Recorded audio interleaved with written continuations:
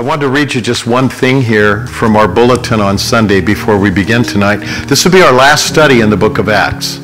We are finishing it tonight, Acts chapter 28. Next week, next Wednesday, we'll start the book of Galatians. We'll be in the book of Galatians. Sunday nights, we're in Revelation chapter 20. That's going to take us a few more weeks to finish out the book of Revelation.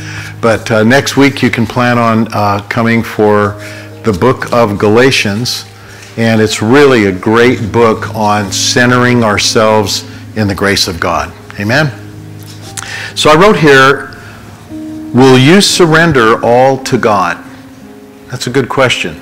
Most of us know that song, I surrender all, all to Jesus, I surrender. Will you surrender all to God? Now, some people believe only when they can see the end result. They won't believe until they can see the result. God asks us to believe first, and then that's when I'll have our eyes opened to see the results of trusting Him. So a couple of scriptures, Hebrews 11:1. Now faith is the realization of things we hope for and the evidence of things we do not yet see. And then Mark chapter 9, verse 23.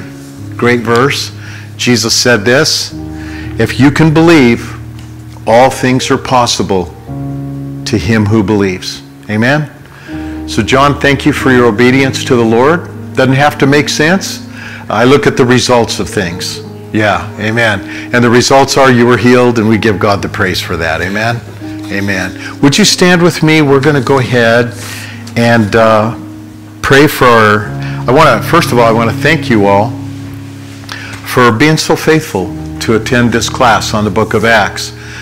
Someone said, you're finishing in Acts chapter 28? And I said, yeah, that's the end of the book. And they said, what about Acts chapter 29? And I said, oh, that's us.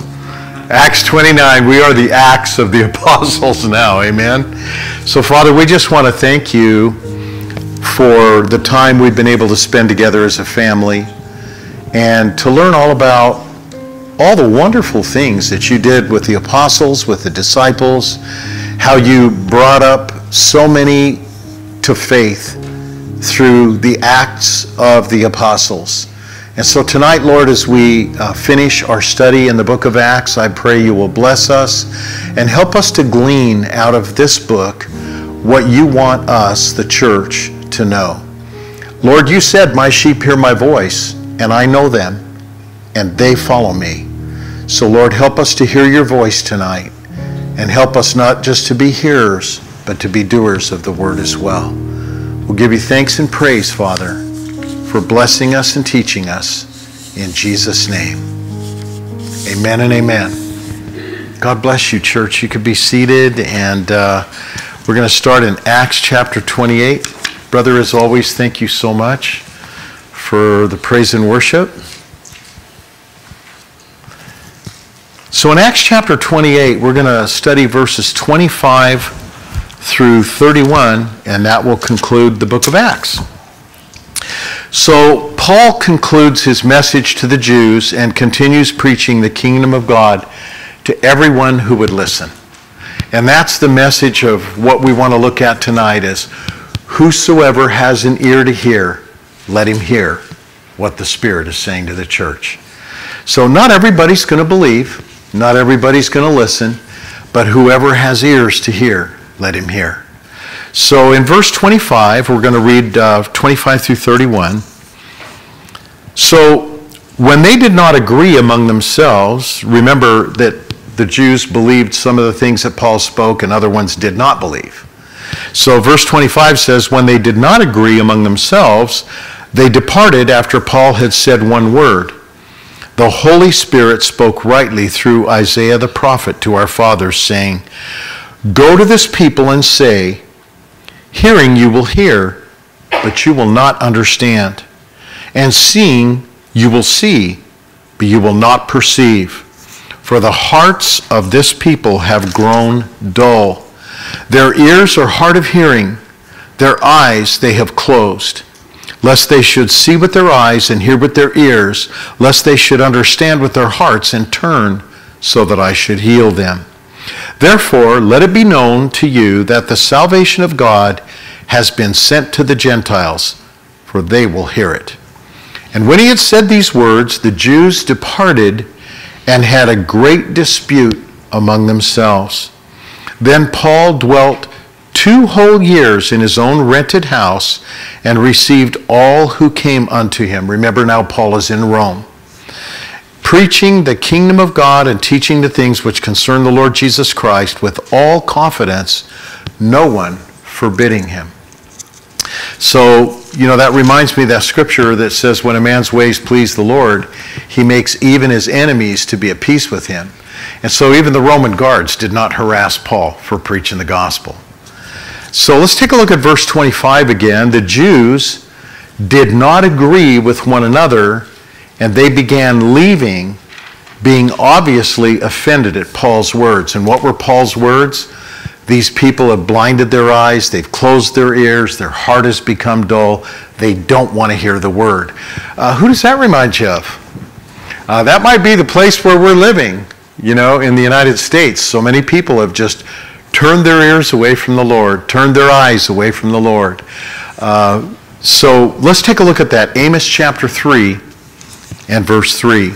One of the things God tells us in Psalm 133 is, behold how good and how pleasant it is when the brethren dwell together in unity. Amen? So in the book of Amos, chapter 3 and verse 3, Amos asks a question. Can 2 walk together except they be agreed? No, they can't. If one wants to go north and the other one goes south, they're not going anywhere. Amen? So the Jews could not agree with what Paul was trying to teach them. So Paul reiterated and said, so now God's word is going to go out to the Gentiles because you've refused. And we have a whole chapter in the book of Romans that talks about a veil is now over their eyes because they've rejected the Lord. So let's take a look at 1 Corinthians 2:14. That one says, the natural man does not receive the things of the Spirit of God. Neither they are foolishness unto him. Neither can he know them, for they are spiritually discerned. So let's take a look at that verse. The natural man.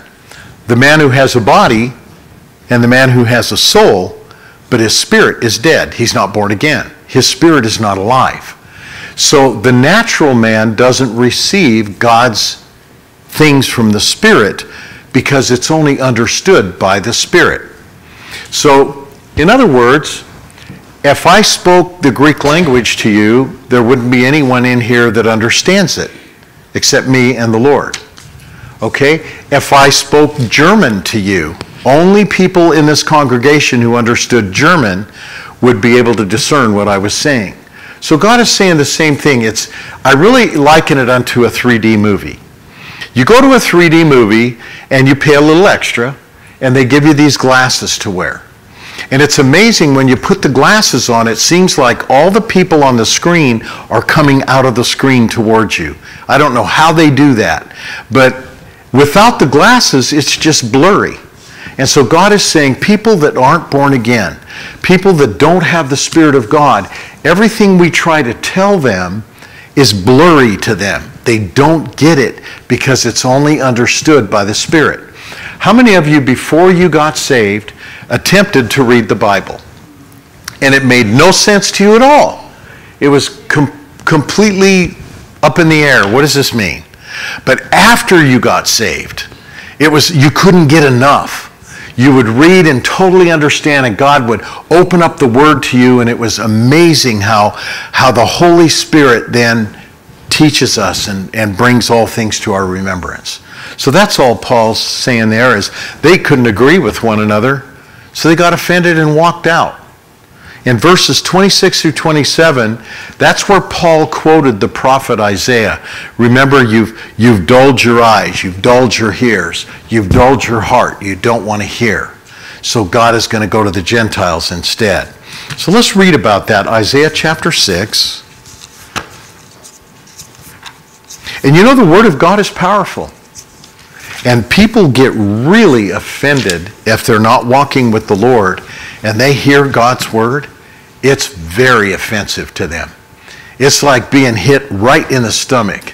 God's word is alive. It's full of power. It's sharper than any two-edged sword. The Bible says it's an understander or a discerner of the thoughts and the intents of our heart. In other words, you can't hide from God.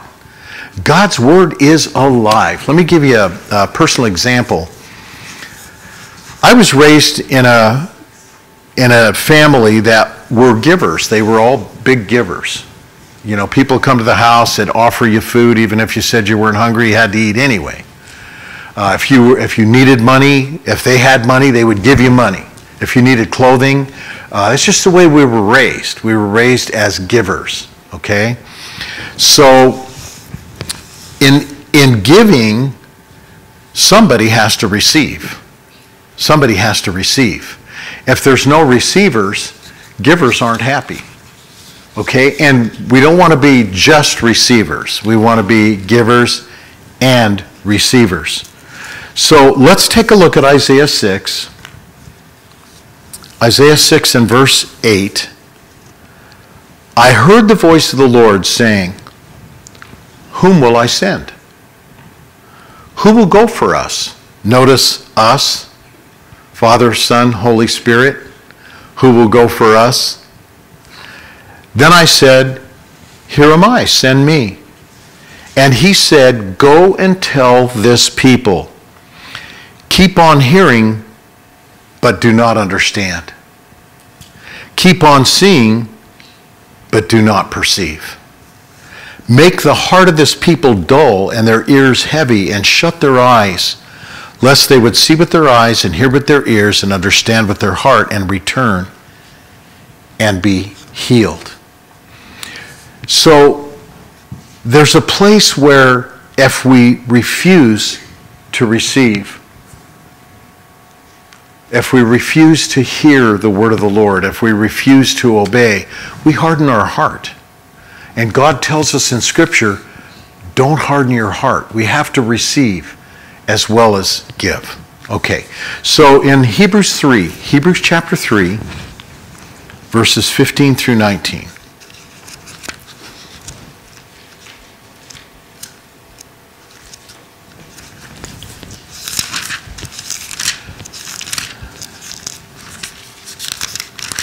The Bible says, starting with verse 15, while it is said, just as I just said, today if you will hear his voice, do not harden your hearts as in the rebellion. For who, having heard, rebelled? Indeed, was it not all of those who came out of Egypt led by Moses? Now with whom he was angry 40 years. Was it not with those who sinned, whose corpses fell in the wilderness or in the desert? And to whom did he swear that they would not enter into his rest, but to those who did not obey? So then we see that they could not enter in because of their unbelief. And remember, faith comes by hearing, and hearing by the word of God. They refused to hear the word. So they didn't have any faith to believe. They couldn't agree with each other, and they left. They were offended.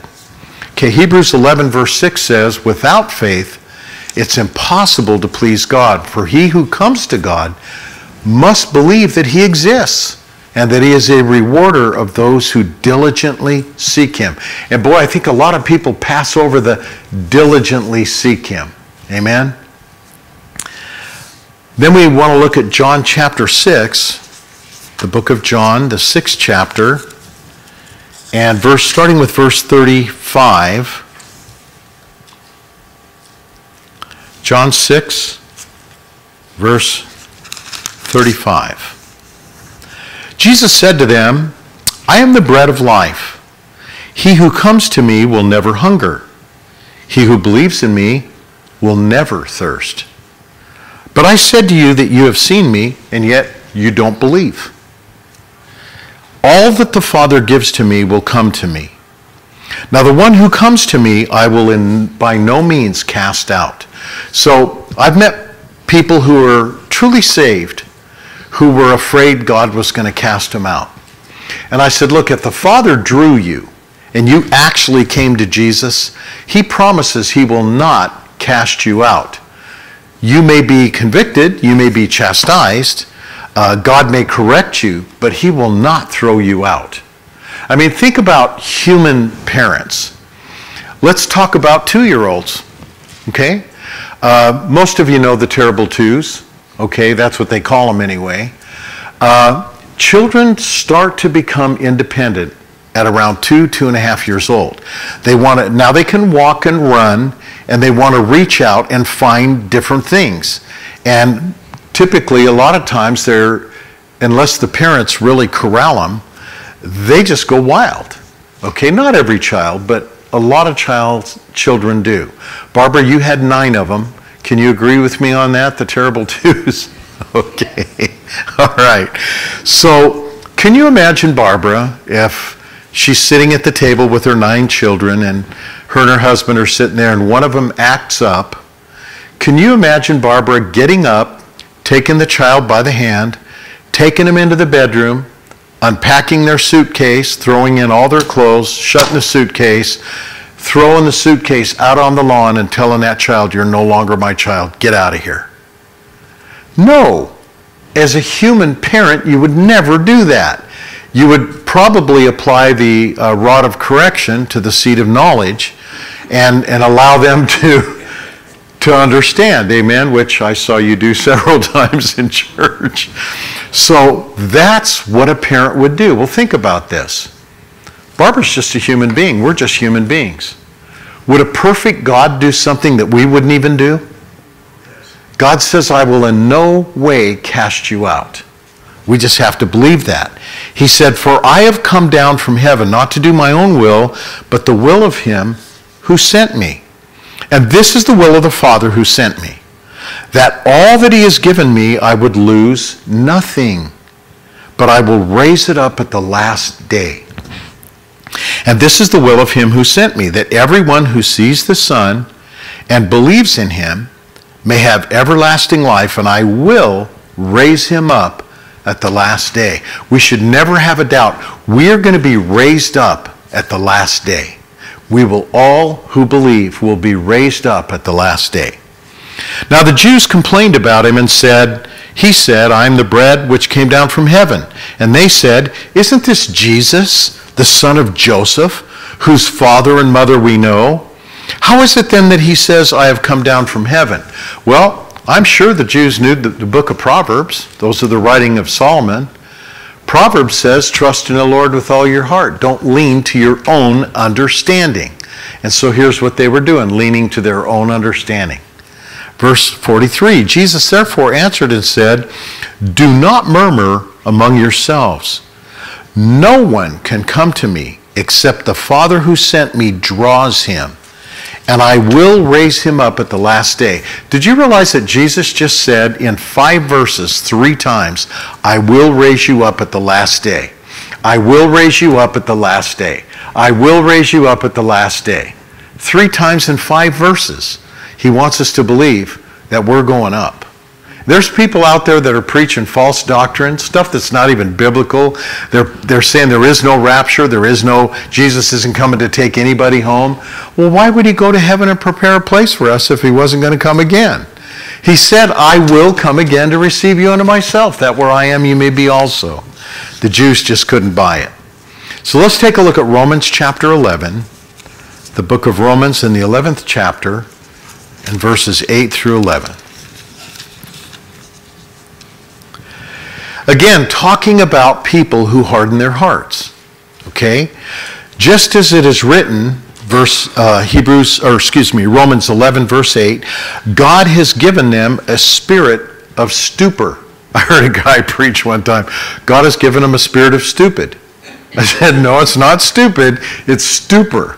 Okay? It's kind of stupid, but it's stupor.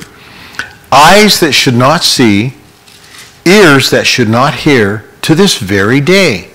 And David says, "Let their table then become a snare and a trap, a stumbling block and a recompense to them. Let their eyes be darkened so that they do not see, and bow down their back always. I say then, have they stumbled that they should fall? Well, certainly not. But through their fall, to provoke them to jealousy, God sent his salvation to the Gentiles. Amen. And unfortunately, what happens with a group of people when you find out I'm God's chosen, they got some pride in there.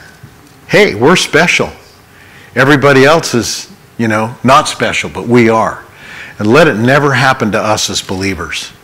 We are saved by grace through faith. That isn't even of ourselves. It's a gift of God, not by works, lest anyone should boast. The Bible tells us in Titus 3:5, not by works of righteousness, which we did, but according to God's mercy, he saved us by the washing of regeneration, that's the blood of Jesus, and the renewing of the Holy Spirit. What did he mean by that? We lost the Holy Spirit with Adam and Eve. We lost the permanent dwelling of the Holy Spirit with us with Adam and Eve when they sinned. And the Holy Spirit never came back to dwell in us until Jesus rose from the dead and went back to heaven. Jesus said, if I don't go, then I can't send the Comforter to you. But if I go, I will send the Comforter to you. So let's read about that a minute, because he lives in us. He witnesses to us. So let's turn to John chapter 14 and verse 26. All about the Holy Spirit.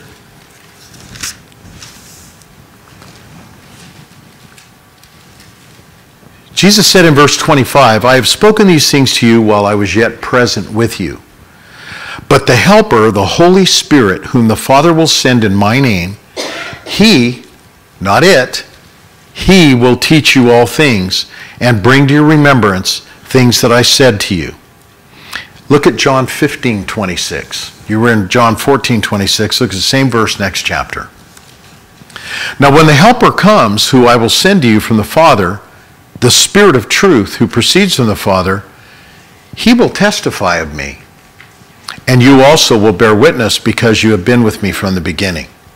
Now I had some people say, well, that was only for the apostles. No, The Bible says he chose us before the foundation of the world.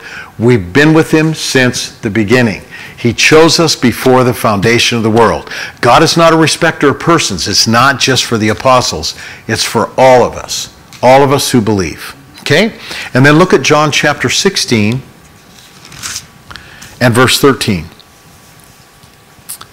However, when he, the Spirit of truth, has come, he will guide you into all truth.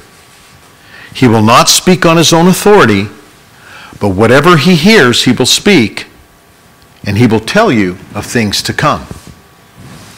He will glorify me, for he will take of what is mine and declare it to you.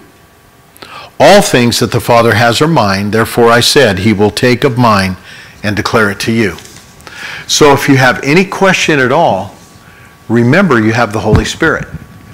And the Holy Spirit can tell you exactly what he wants you to hear. Now there is one qualification for that. God can speak to us no matter what. It really helps if we hide God's word in our heart, because then God can use his word to speak to us directly. Amen? So in verse 28, Paul tells the Jews that God is going to save the Gentiles. Man, that was like a slap in the face. For all those 1,000 years, the Jews got into the position where we're God's people. We don't even fellowship with the Gentiles. We don't talk to the Samaritans. We're not going to have any dealings with the Gentiles. We're not going to let anybody else come into our temple. They can come in the outer court, but that's it. They're not coming into the temple. And that raised a lot of pride because God so loved the world. The world. That was his plan from the beginning. But he chose a peculiar people to prove to us as human beings that the human spirit doesn't want to obey. It doesn't matter who God chose. The human spirit will rebel. That's why it's so important to be led of the Spirit, not led of the flesh. So in verse 28, Paul tells the Jews God's going to save the Gentiles. So let's take a look at that prophecy in Isaiah 49. Isaiah chapter 49, and starting with verse 5.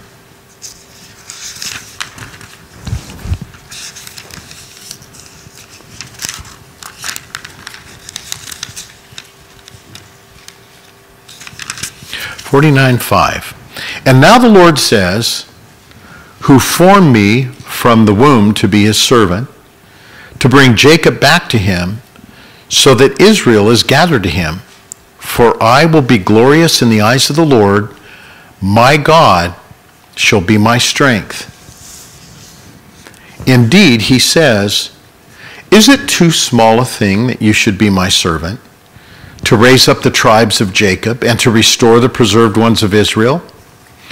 I will also give you as a light to the Gentiles, so that you should be my salvation to the ends of the earth. He's talking about Jesus there.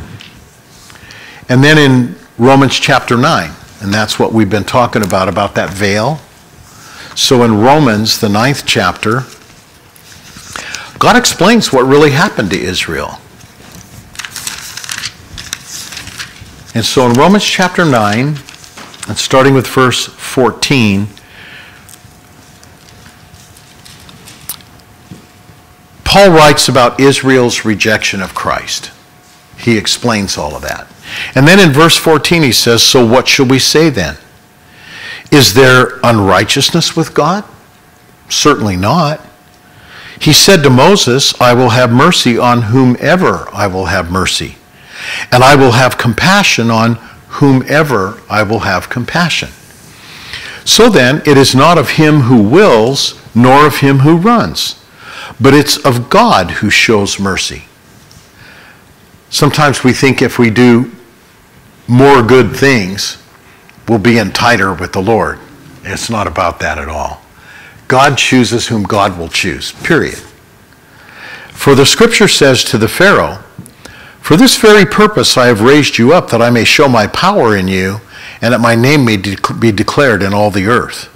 And if you read the story of Moses and Pharaoh and their discussions back and forth, you'll see Pharaoh just kept hardening his heart. He kept mistreating the children of Israel. And you wonder, even in our country, what meaneth that in Washington? Well, apparently God has raised him up to be the leader of the nation, because that's what America has desired. God says, you want it your way? Fine, have it your way. You know, you don't want Bibles in your schools. You don't want God in the center of your government. You don't want morality anymore. Fine, here you go. And I think that's exactly what God did with Pharaoh, and I think that's exactly what God is doing with people who reject him. So in verse 18, therefore God will have mercy on whom he will, and he will harden whom he will. You say to me then, why does he still find fault? Who has resisted his will? But indeed, O man, who are you to reply against God? Will the thing formed say to him who formed it, why have you made me this way? Does not the potter have power over the clay, from the same lump to make one vessel for honor and another for dishonor? What if God, wanting to show his wrath and make his power known, endured with much patience the vessels of wrath prepared for destruction? That's one of the things I wondered in the story of Moses. When is the Lord going to smack this guy? When is the Lord going to take Pharaoh out? And then 10 times, and still nothing. It wasn't until the Red Sea. And so I think we wonder in our day and age, when is enough enough? God will decide that. The Lord will decide when enough is enough. And I tell you, when God decides enough's enough, cover your head. Amen. Make sure you're saved. It is a fearful thing to fall in the hands of a living God. Verse 23, and that he might make known the riches of his glory on the vessels of mercy, which he prepared beforehand for glory. Even us, whom he called, not of the Jews only, but also of the Gentiles. As he said in the book of Hosea, I will call them my people, who were not my people, and her beloved, who was not beloved. And it shall come to pass in the place where it was said to them, you are not my people, There they shall be called the sons of the living God. Hey, that's us, church. That's us. We've been called by the Lord. And now we're the sons of God. We weren't before.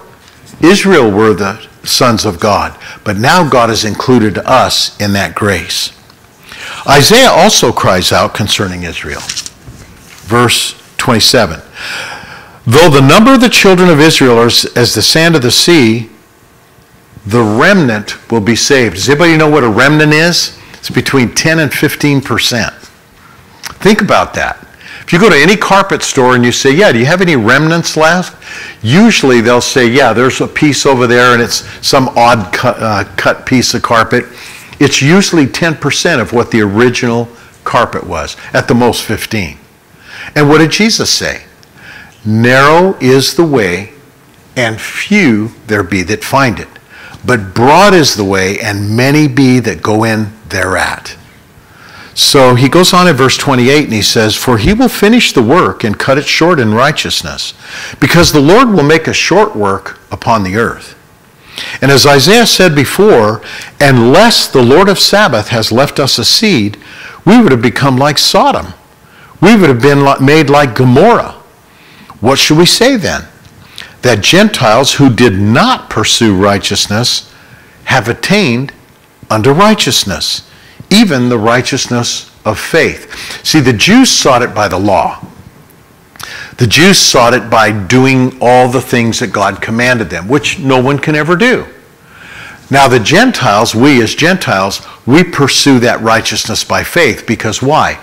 We are the righteousness of God through faith in Christ. He is our righteousness. We can't do enough righteous things to get into heaven. God is our righteousness.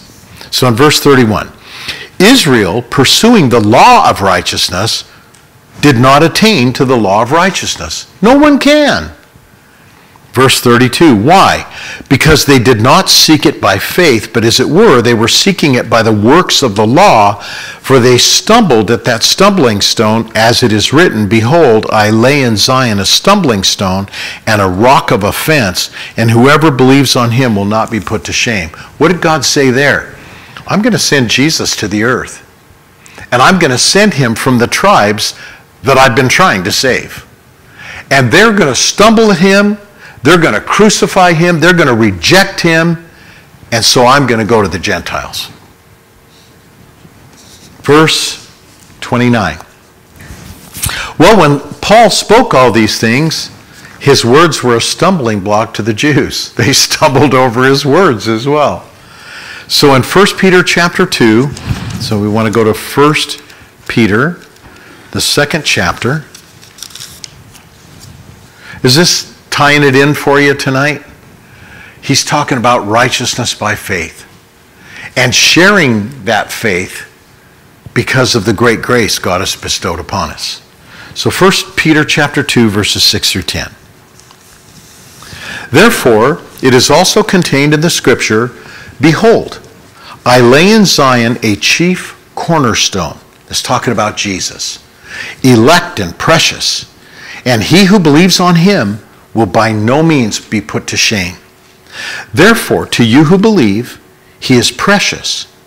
But to those who are disobedient, he is the stone which the builders rejected. He has become the chief cornerstone, and a stone of stumbling and a rock of offense. They stumble, being disobedient to the word to which they were appointed. But you are a chosen generation.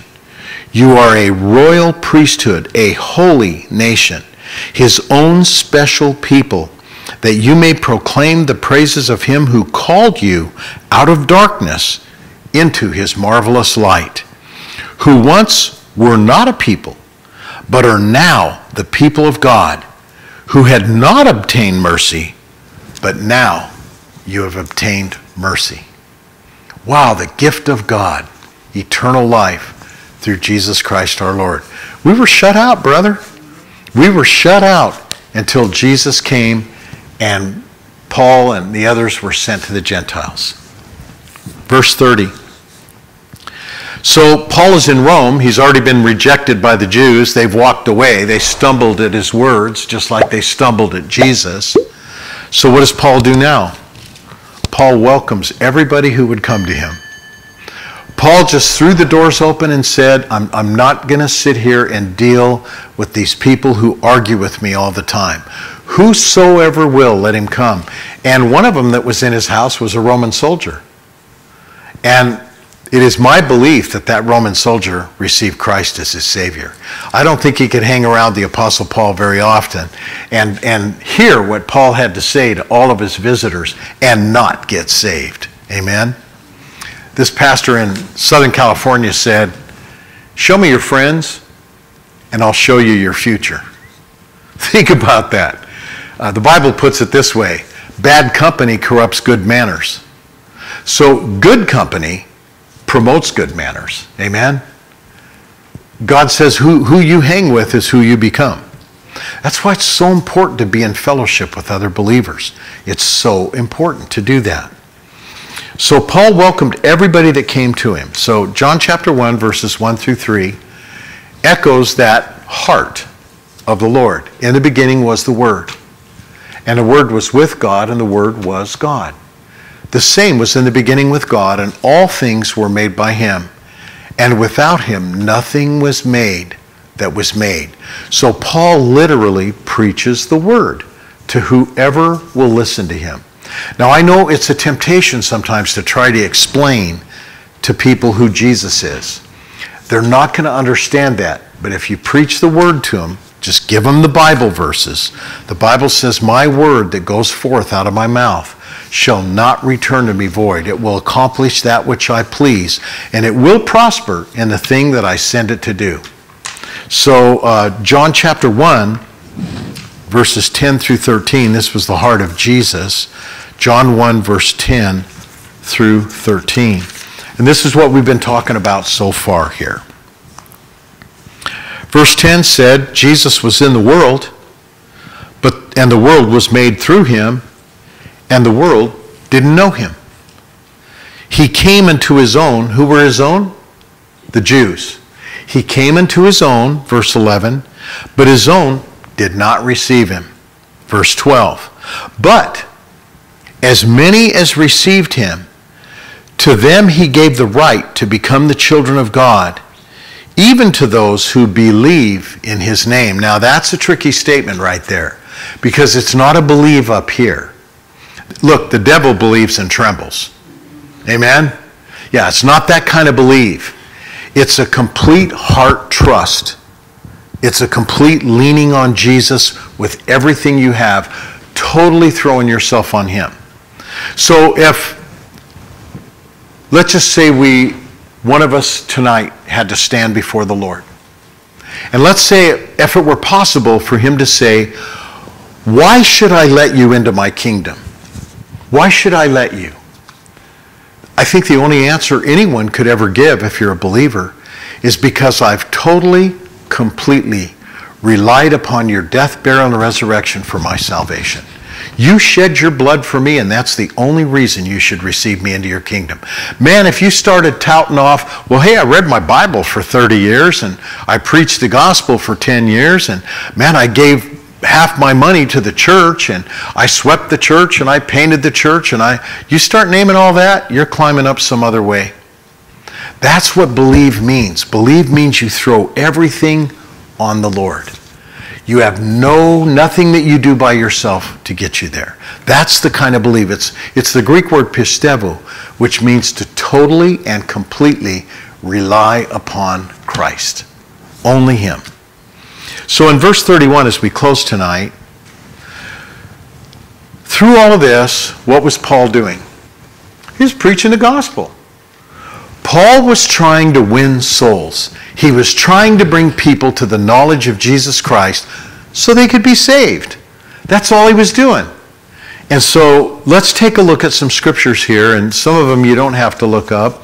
Romans chapter 1 and verse 16 says, this is from the Apostle Paul to the church in Rome, I am not ashamed of the gospel of Christ, for it, the gospel, is the power of God to save everyone who believes, the Jew first, and also to the Greek or the Gentile.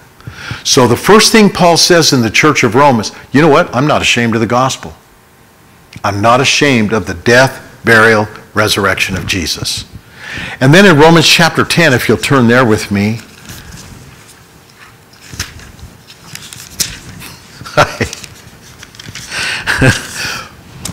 not going to say who it was, but when I was preaching in Avila, someone said to me, is that all you can talk about is being saved and Jesus? What else is there to talk about? I mean, really, when I get together with Tony or Jack or Pastor Joe or Barbara or John, anyone here, David, what do we talk about? We talk about the Lord. What else is there to talk about?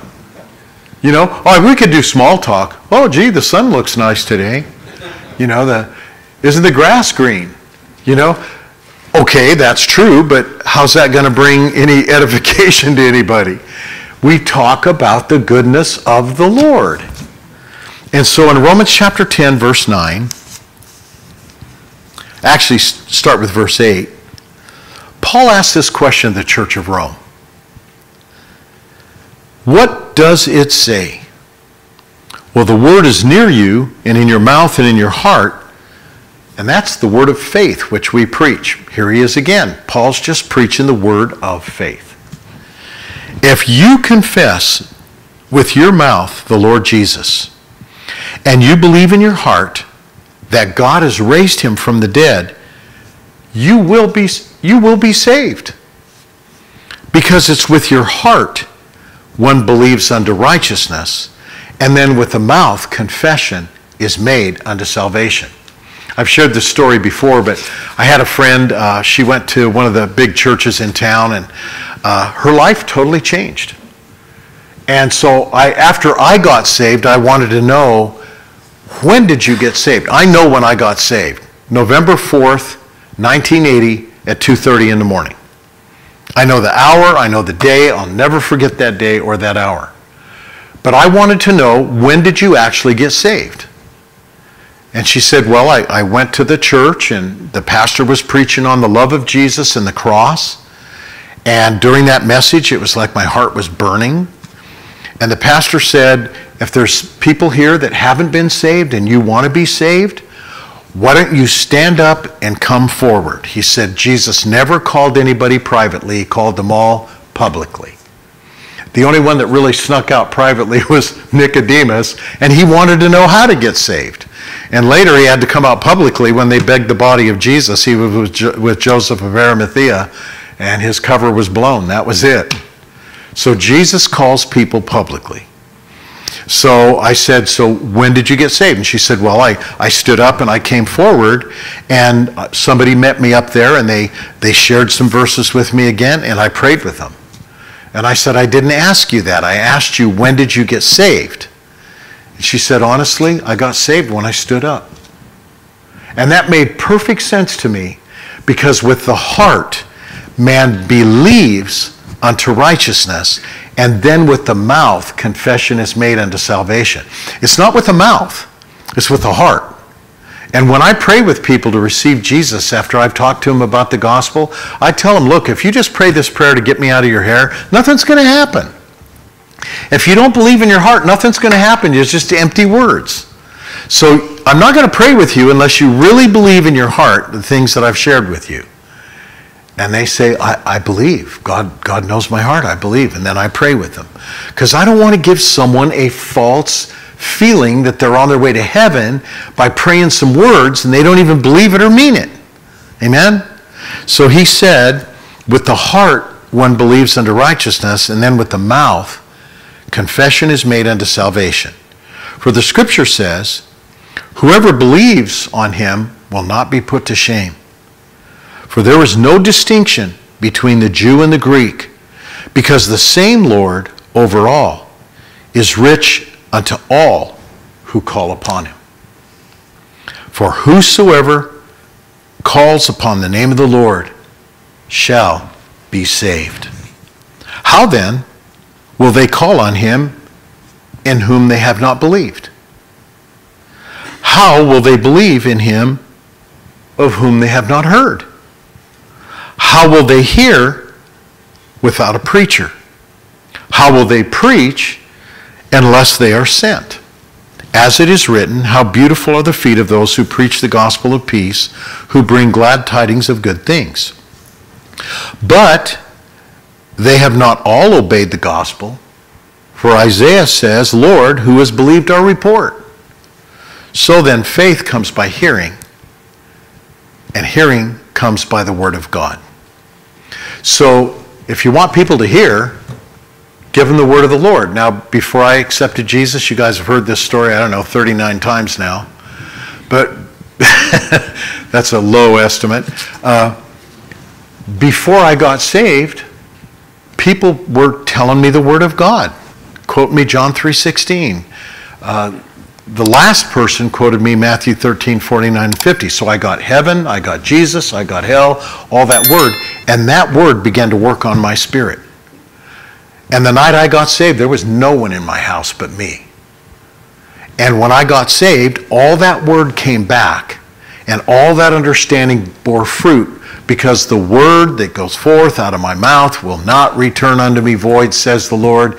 It will accomplish that which I set it to do, and it will prosper in the thing whereunto I sent it. So God's word is always, it's like planting a seed in the ground. And then the next day you come and you go, well, where is it? What's in the ground? It has to die first. And then you water it. That's how we water it. And then somebody else comes along and waters it, maybe a few more scriptures, and pretty soon it pops up through the earth. And that's exactly how it works in the kingdom of God. And you all know that. 2 Timothy chapter 4. So in our case, and in Timothy's case, Paul was telling Timothy, if you really want to obey God, this is what you need to do. This is what you need to do. 2 Timothy 4, 1 through 5. Paul was a little bit more forward than I like to be. Can you imagine if I said, I command you to do this? Well, that's what Paul did to Timothy. Paul said, I charge you. That's a command. I charge you, therefore, before God and the Lord Jesus Christ, who will judge the living and the dead at his appearing and at his kingdom. You are to preach the word. You're to be ready in season and out of season, to convince, to rebuke, to exhort, with all long-suffering or patience and teaching. Because the time is coming when they will not listen to sound teaching or doctrine, but according to their own desires, because they have itching ears, they will heap up for themselves teachers. They will turn away their ears from the truth and be turned aside to fables. Brother Tony and I talked about that before this service, how we're shocked sometimes what we hear behind a pulpit. It's like, what verse is that? What Bible verse is that? What teaching is that? And so it's so important to do what God said to do. Just share the word. God's powerful enough to do what he needs to do with the word. Verse 5 says, you're to be watchful in all things. And then he promises this, you have to endure afflictions. You mean I'm going to get attacked? Yeah, you are. Yep. And we just have to get to the place where we just say, I'm not going to be offended when that happens, because I know that's what happens when the truth comes out. So endure afflictions, do the work of an evangelist, and fulfill your ministry. Jesus said the same thing to his disciples, which we are as well. We're his disciples as well. Disciples means taught ones. So we're all being taught. Some of us are being sent, but most of us are being taught. Okay, so Matthew 28, the last 3 verses. I've said this before, usually during a phone call, the phone call starts out, hi Ed, how you doing? Just called to see how everything's going. By the way, and then you give them the purpose of your phone call, and then you close the phone call. So typically, if you're listening to a phone conversation, pay special attention to what comes at the end, because that's usually the purpose of the phone call. Okay? There's nothing wrong with that. But Jesus felt it was the most important thing to share it at the end. So this is what he said, Matthew 28, verses 18 through 20. Jesus came and spoke to them and said, all authority has been given to me in heaven and earth. I like that. He was letting them know, I'm the boss. I make the decisions. I have all the authority. Don't worry about what the enemy or anyone else does. I have all the authority. Okay, verse 19. He just simply says, go.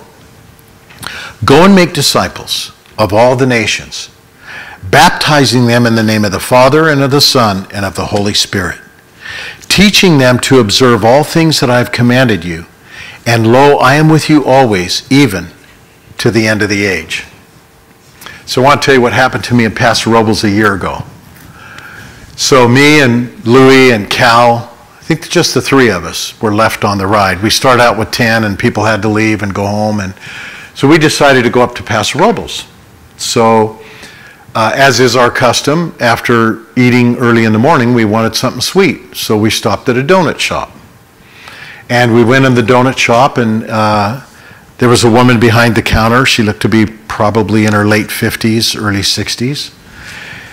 And we walked in, and she looked at us and was incredibly friendly to us. And we bought some donuts and some coffee, and then she began talking back and forth to us. And Louis said, Greg, I think she's flirting with you. She was just being friendly. So I said, well, you know what? Maybe that's the Lord opening up the door for us to talk to her about the Lord. So I got up out of my chair and went up to the counter. And I said, has anyone ever told you about Jesus before? She just kind of looked at me like this, and she goes, why would you ask me that? And I said, because I like to tell people about Jesus. Has anyone ever told you? And she said, my uncle is a pastor in the Philippines. And I said, praise God, how about yourself? And she said, yeah, I believe in Jesus. I was raised in the church, etc., but I've kind of slid away from that. And so I said, can we pray for you? And that's when I dragged them up with me. I love doing that too. Involve people in ministry with you. Amen? It's not all about any one of us. It's about Jesus. So Louis got up and Cal got up, and we went and stood at the counter, and there was no one else in the donut shop. And we held hands with her, and we prayed over her. And we prayed that God would open her heart and open her spirit and help her to get back to walking with the Lord. Amen? And so we left her a nice tip, and we left, got on our bikes, and that was a year ago. So last Tuesday, yesterday, we went back to that donut shop. And it was so cool how God worked things out. We walked in, and the minute we walked in, she goes, Pastor, I remember you. How are you? I never told her I was a pastor. You know? My coat says Windex on it. Okay, if you guys are paying attention. But she came out from behind the counter and gave me a hug, and she said, I am doing so good. Things are going good in my life. I'm looking towards the Lord. And this time we had six of us. We had double the amount. So we all just sat there. Reuben was with us, brother. And we just rejoiced. We went outside and had our donuts and coffee. And she came outside afterwards and took a picture of us all riding away. And so think about that. All we did was give her a gospel tract and plant a seed. And then we prayed for her this last year. Whenever she would come to my mind, I would pray for her, and I'm sure Louis and Cal did as well. Is God able? God is able. God says go and make disciples. Now, you know as well as I do, look around. The city of Santa Maria isn't going to come to church. They're not going to come here. So we have to go to them. And so during our walk about town or drive around town or wherever we go shopping, there's always an opportunity to just plant a seed. My buddy, who's been my friend since 1976, I'm not sure how many years that is. It's a lot of years. 47, I think. Yeah, 47 years now. Ben and I have been friends. John gave me a bunch of those chick tracts. By the way, I need some more, brother. Yeah, he's running out. That was his forte. You know, Ben's, if you've ever talked to him here in church, he's very quiet. He'll let you talk, and he doesn't say much, right? Pastor Joe, you guys go out to lunch once in a while. He's very quiet. But man, does he like to pass out them chick tracts. So they're little books, they're little cartoon books that you can witness with, and every time we go to a restaurant now, he'll pull one out and say, which one? I'll look at him and say, well, it's not Halloween yet, so why don't we pick this one? And he'll insist that we leave it on the table with a tip. Now that's a seed. And I'll tell you what, that guy who witnessed to me in the Lompoc prison when I delivered Coca-Cola there, he gave me a gospel tract. And it was like a chick tract. It was several pages, but it was called 4 Spiritual Laws. And I kept that tract for a whole year. And the night I got saved, that's the tract I read that opened my eyes to Jesus. So you never know. And I realize it's, you know, not everybody's cut out to get in front of people and talk to people. Not everybody's, you know, can go into a place and just reach out to people. I get that. But everybody can pull out a tract and say, I'd like you to have this. Amen? So I think it's important that we witness, especially in these days. Has anybody heard of Pastor Jack Hibbs? He's, I think, pastor of Calvary Chapel, isn't he? Yeah, pretty well-known one. He sent a 3-minute video today on the fact that Israel is at war. Russia has stirred up Syria.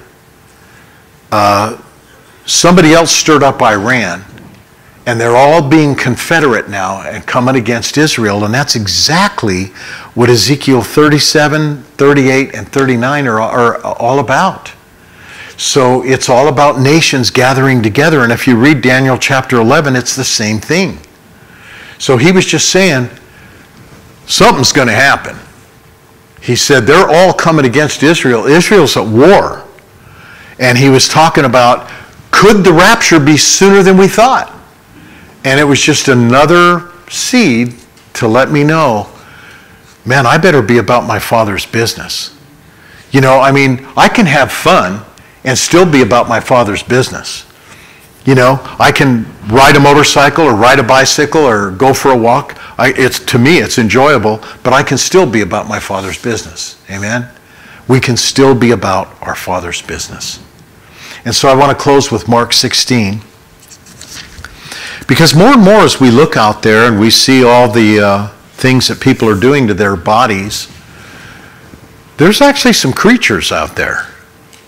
But God's got that covered too in Mark chapter 16. In Mark 16 verse 15, Jesus said, go into all the world and preach the gospel to every creature.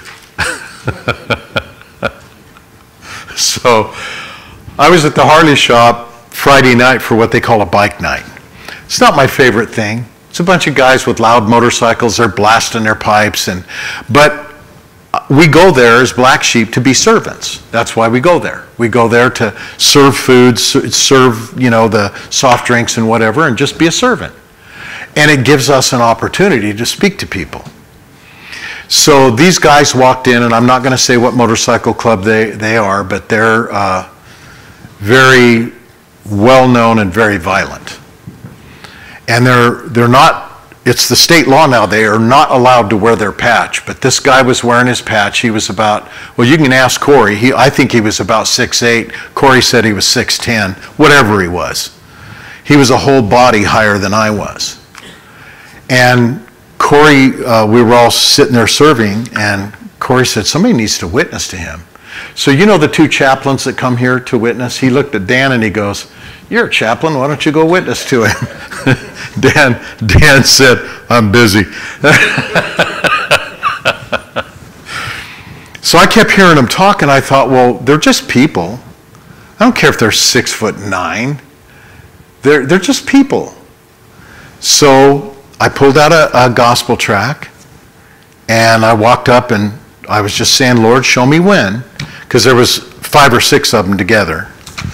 And he was signing something at a table for some drawing. So when he was done, he turned around, and I said, "How you doing?" And he looked at me and he goes, "Okay." And I reached out my hand and I introduced myself, and he took my hand and shook it. His name was Strangle. Gee, I wonder what he does. I thought, well, hopefully he won't use his gift on me. All the bikers have names, you know, Tattoo Mike and Crazy Freaky Fred and Crazy Joe, and that's just, they all do that. So his name was Strangle. So I said, "Well, hey, we're with the Black Sheep Motorcycle Ministry, and we like to hand these out, and I'd like you to have one." And so he looked at it, he turned it around, started reading it. He goes, "Okay." And I said, "Thanks for taking it, you know, glad you came tonight." And that was the end of that.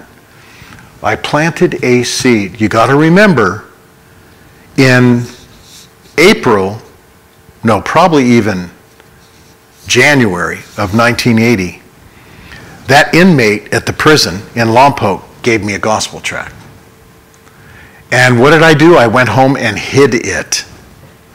I wanted nothing to do with that whatsoever. But a year later, God had touched my heart, and I looked everywhere where I had hidden it, and I found it and read it and got saved. So we never know if Strangle is going to get saved, but if he does, he's coming to this church. He's from Southern California. I'm going to have him come and share his testimony.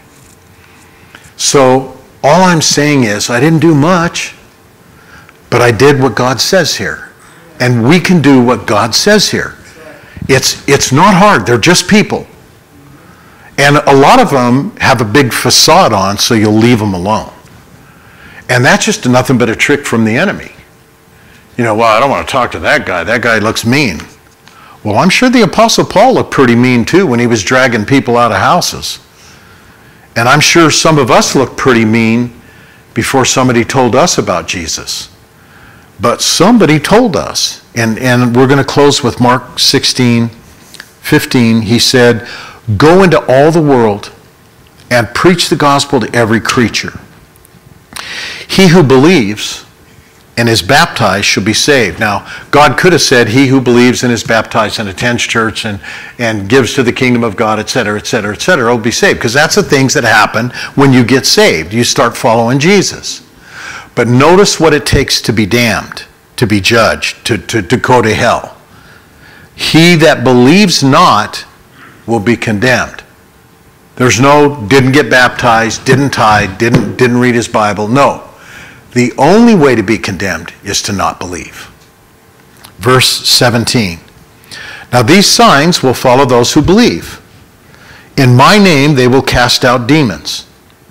They will speak with new tongues. They will take up serpents, and if they drink anything deadly, it will by no means hurt them. And they'll lay hands on the sick and they will recover." And boy, have we seen a bunch of that here. Laying hands on the sick and God heals them. "So then after the Lord had spoken to them, he was received up into heaven and he sat down at the right hand of God." So what did the disciples do? Last verse. "They went out and they preached everywhere. And the Lord worked with them and confirmed the word through the accompanying signs." Amen. That's why we don't follow signs. We don't follow wow. We preach the word and God confirms the word with signs. We preach the word, somebody gets saved. Isn't that a sign? We preach the word, somebody gets healed. Isn't that a sign? We preach the word and somebody decides, I need to quit doing what I'm doing and start doing this. That's a sign.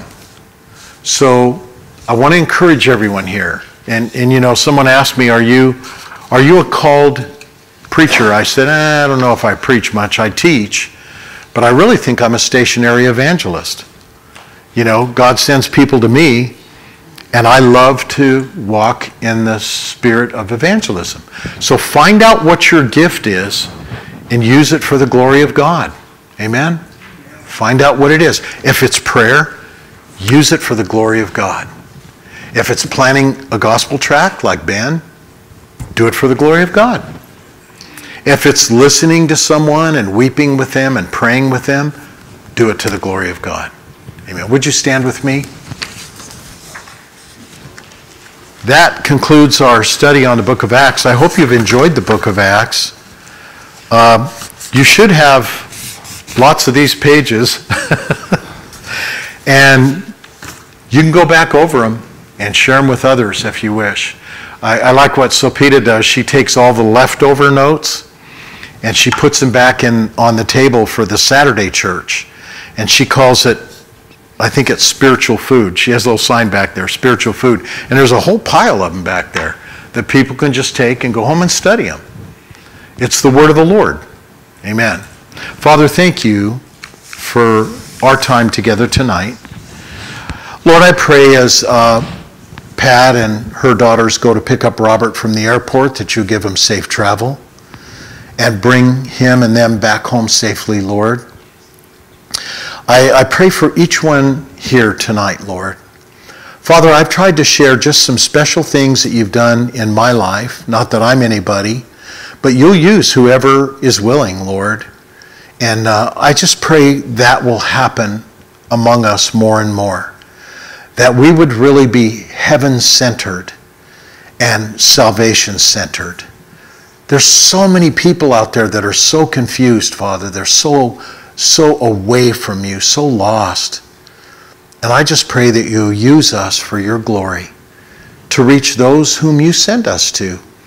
Lord, we can't win the whole world, but we can go to our part of the world and share with those who are hungry. So I just pray that prayer, Father, in faith, believing that you're going to allow that to happen. As you said in your word, some plant, some water, but God gives the increase. So Lord, it's not about us. It's about the seed and it's about the watering and it's about you getting the increase.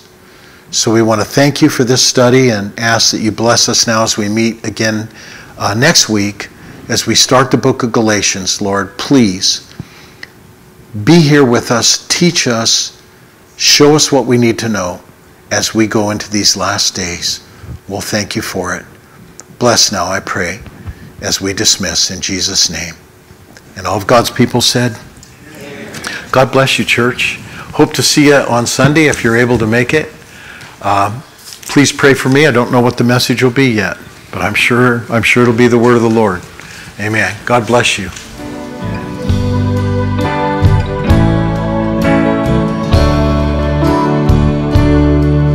You were wounded for our transgression.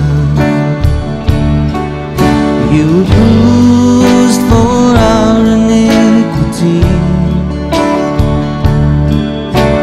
Punishment that was due for our peace was laid on